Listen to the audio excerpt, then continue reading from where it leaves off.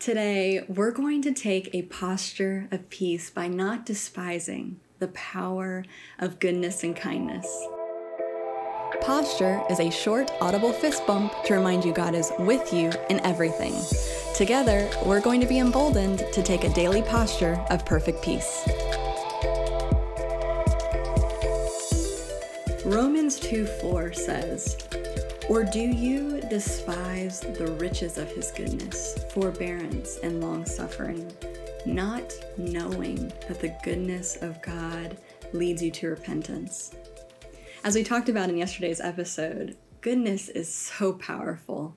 Did you know that it is the primary catalyst for repentance? Repentance ultimately means to change your mind. God's goodness brings transformation. In episode 56, we talked about the partnership between other fruit, joy and peace, and goodness and kindness work in partnership too. The fruit of the Spirit often works in partnership together. In fact, in some translations of Romans 2:4, the word kindness is used instead of goodness. Goodness and kindness, they work together in partnership to express God's true nature towards us. And as we continue to be transformed by our encounters with God's goodness and his kindness, we become ambassadors of his goodness and kindness to everyone that we encounter. I don't want us to miss the strong warning in Romans 2:4. Don't despise the power of goodness. Don't despise the power of kindness. Don't belittle them. They lead to transformation. Accusation doesn't do this. Judgment doesn't do this. Condemnation certainly doesn't do this. You and I, we are on earth to be good news on display. You are so wonderfully loved by God. It's like you're a magnet for his goodness and favor. So everywhere you go, people, they taste and see that God is good through you. Now remember, in the kingdom, the starting point is always receiving. So before we go out there and be living demonstrations of the goodness of God, we must taste and see his goodness for ourselves. We must receive his goodness for us in all of its fullness. Here's what I love about the goodness of God. It's a guarantee. You can always expect his goodness. You can always look for his goodness in every situation. Psalm 23:6 says, "Surely God's goodness and mercy will follow me all the days of my life."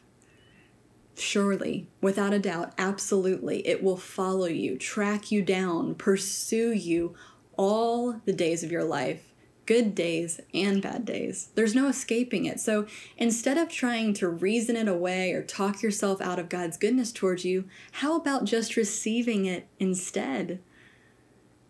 The fruit of goodness is about looking after someone's welfare, acting with honor, being favorable towards someone, blessing them, lifting them up.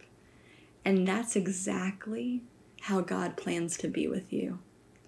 God's goodness is our security in the storms of life. When life is unkind, God remains kind.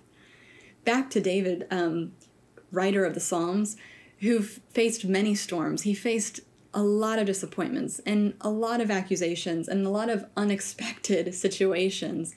And David wrote in Psalm 27:13, "I would have lost heart unless I had believed that I would see the goodness of the Lord and the land of the living."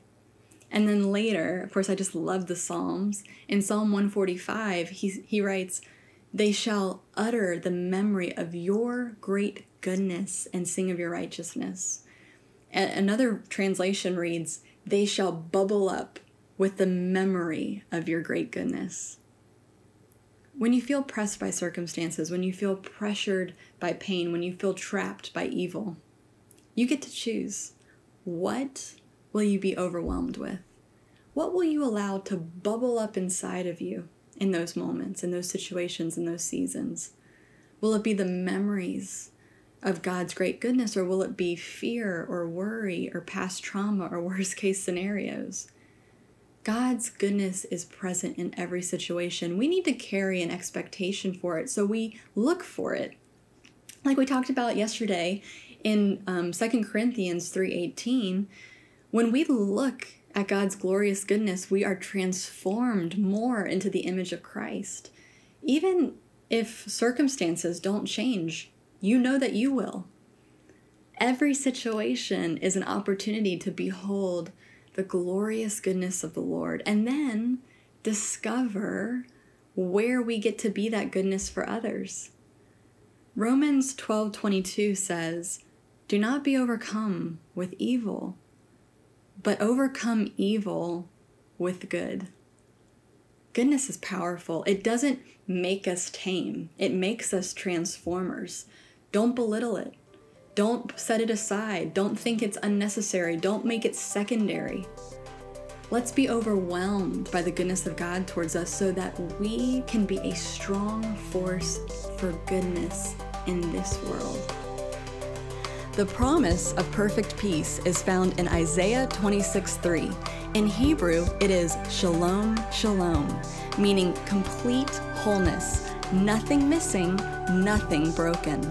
This is who you are in Jesus, because of Jesus. You are a living testimony of Jesus' ultimate win. With every step you take today, you're putting Jesus' victory on display and Satan's defeat on replay.